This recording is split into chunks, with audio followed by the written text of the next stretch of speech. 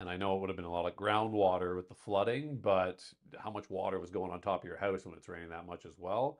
And so many people just have their downspouts draining right near their structure, and that's all pooling around there. Yeah, the grading within at least 6 feet of your house should all slightly slope away.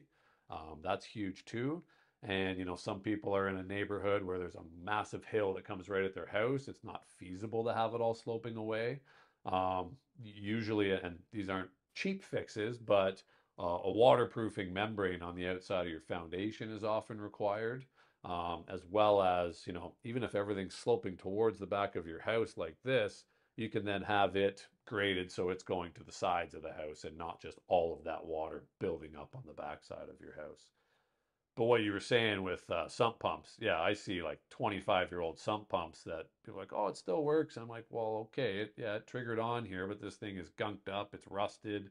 Um, when this thing's running hard for 10 hours during the next flooding, that's not when you want it to conk out. Most people wait way too long to replace things like a sump pump just because it's not a they don't see it as a useful item. They're not interacting with it like they are with their AC and their furnace and stuff. It kind of does its own thing, but it's an extremely important item.